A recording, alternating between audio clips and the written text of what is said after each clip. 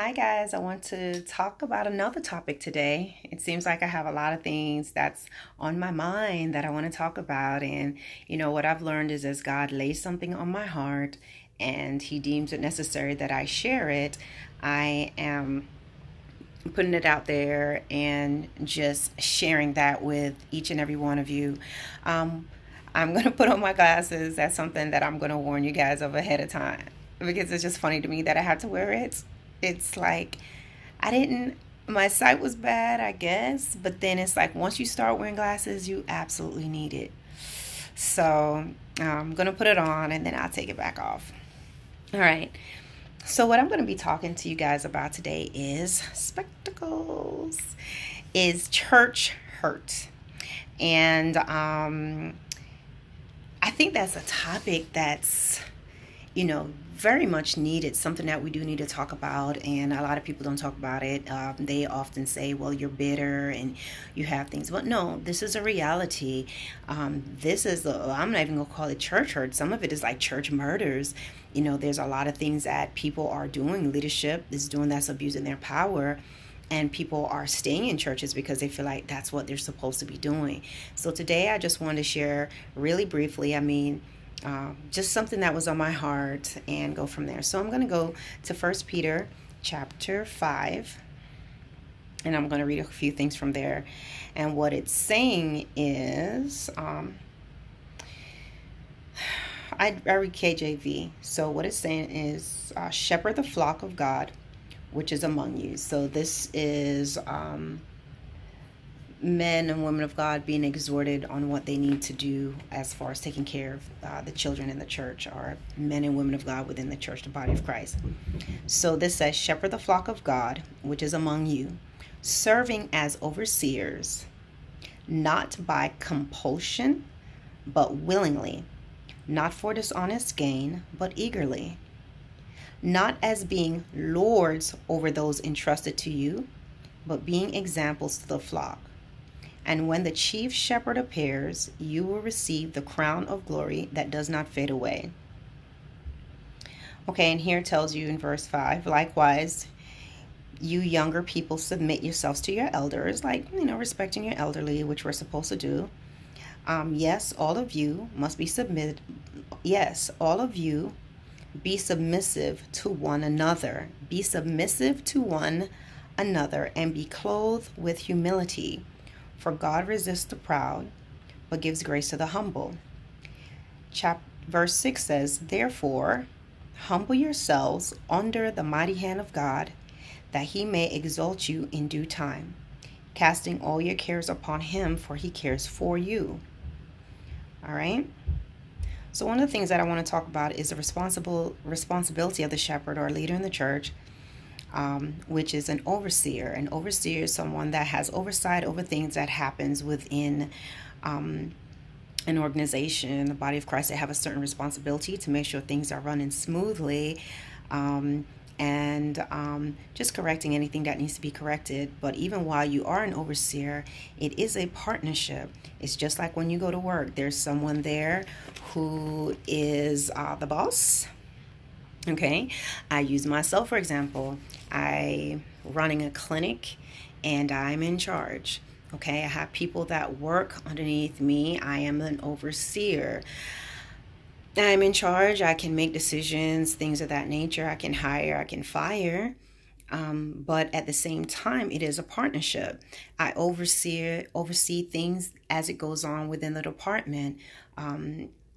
This different things, but there are people who are assigned to those jobs, and my job is I have a partnership with them to still work with them. Now, there are times that they have to come to me for some final decisions, but there's an exchange, and we come up with the best possible plan. Is there time that you have to make a choice and override certain things? Yes.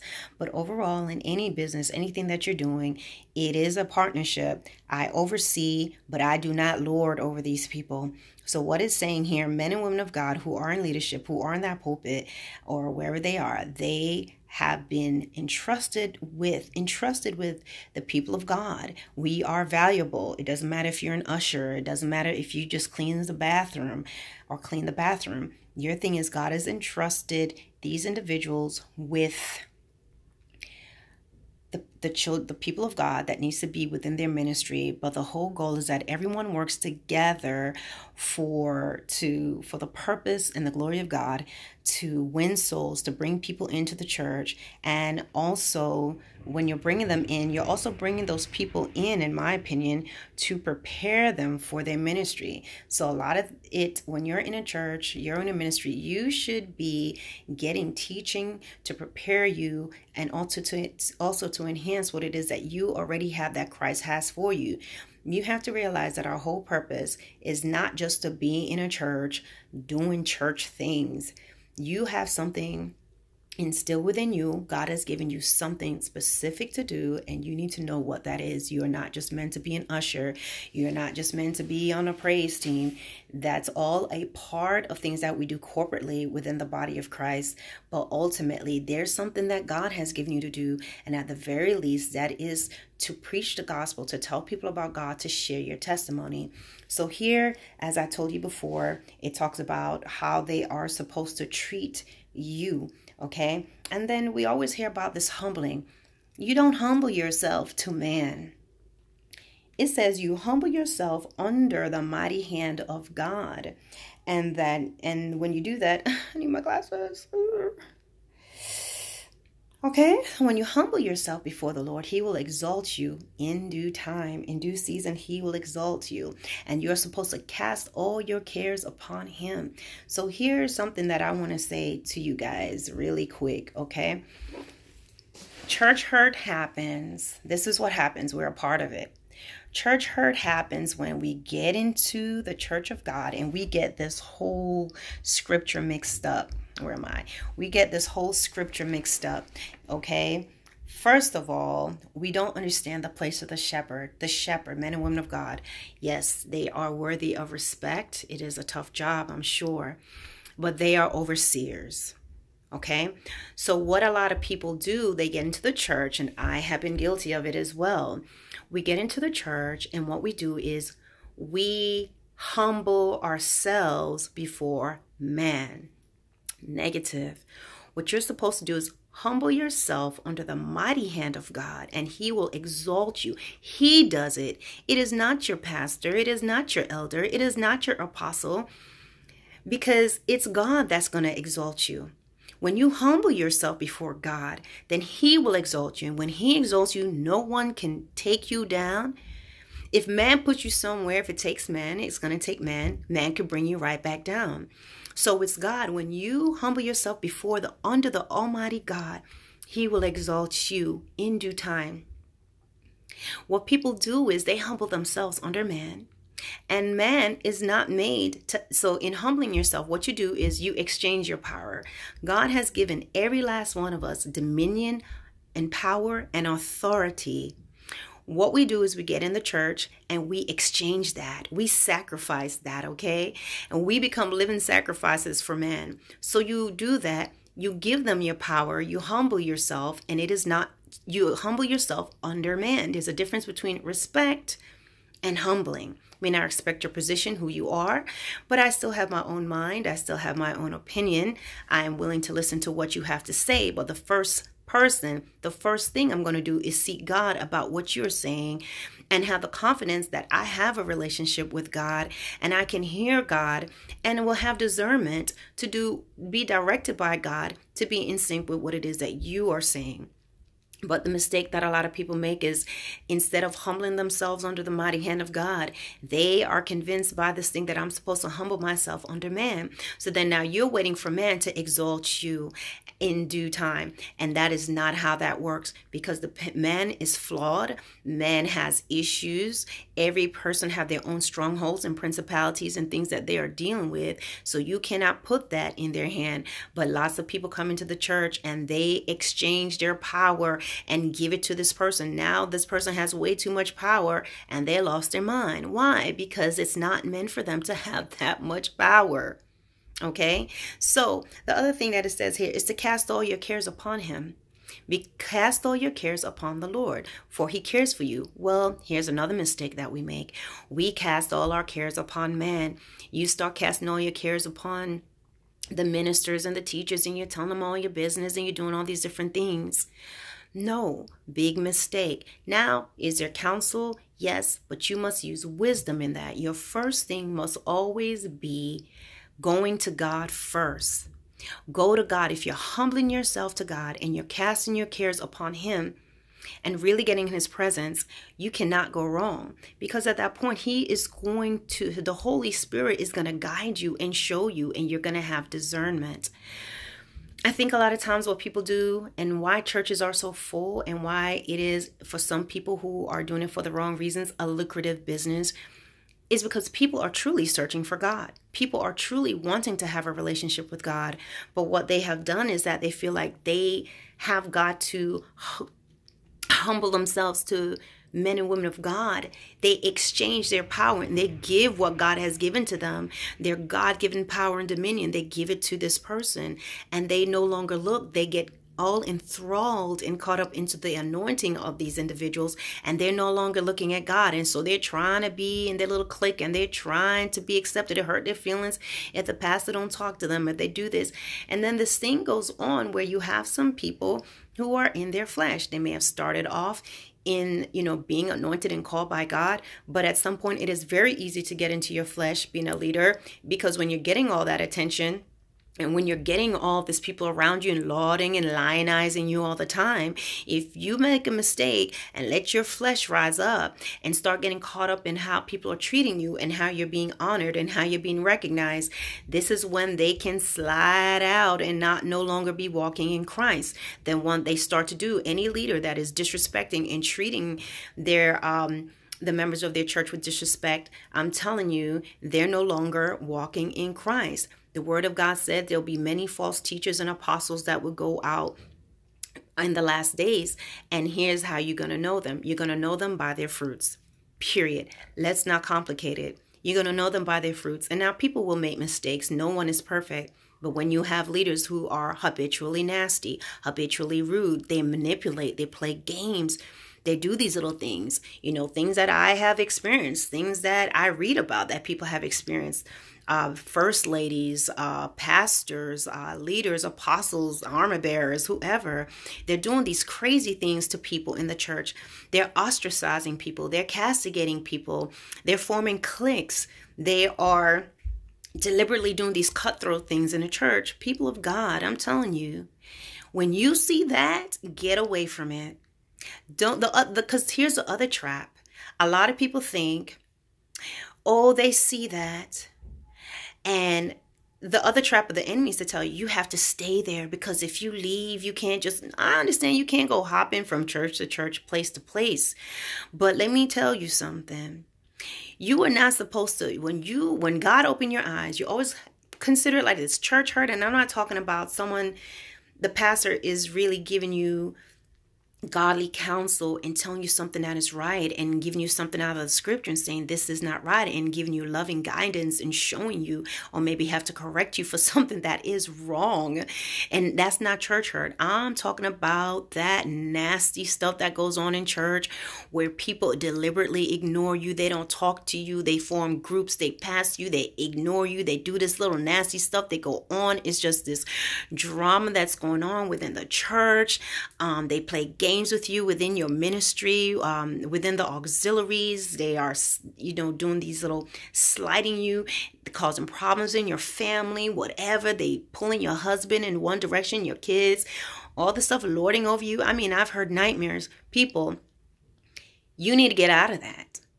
Because God has opened your eyes and He has shown you the fruit. At that point, once you see it and your eyes has been opened up, it is not just by chance that has happened. And it is your responsibility to, again, cast your cares upon the Lord. Humble yourself under His mighty hand, and He will show you what to do next.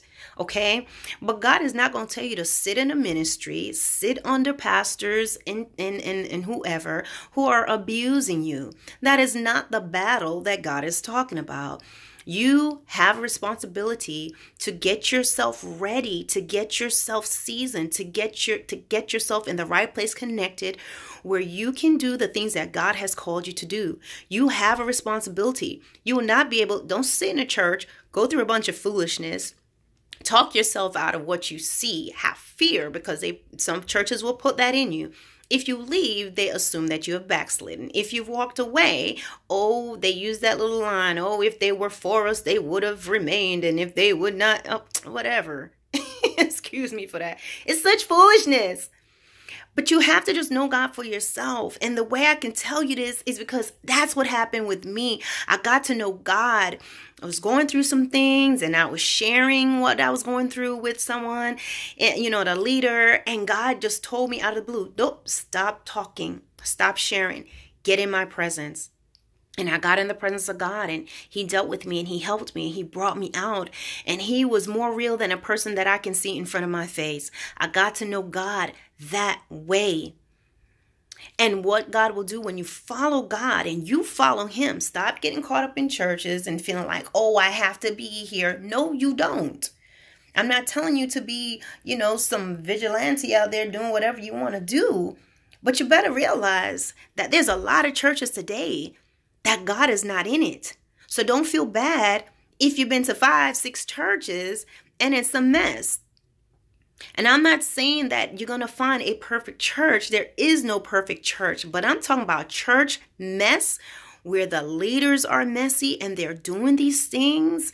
I'm telling you, if the head is jacked up, it's going to flow down. This will flow down into your family. This will flow down into your household. This can affect your children. This can affect your ministry. This can affect your eternity. So you, men and women of God, myself, because at the end of the day, in the last day, we will stand before the Father to give an account for ourselves. When God opens your eyes and he shows you, get in his presence and he will show you what you need to do. And you have to have the faith in God to be willing to step away from it. Pray for them as possible, because sometimes you don't want to pray for them. A lot of times you want them to fall into a hole somewhere. Sometimes you want to let them have it, because I will tell you with Arlene, I'm the type of person, my nature has been, I will cuss you out. I will let you have it. One of the things God had to deliver me from is my mouth. There's just something where I'm nice with mine. I could really hurt your feelings. I could let you, not even cussing you out, but I will slice you and dice you. And that is a very bad thing. And thanks be to God, he has delivered me from that.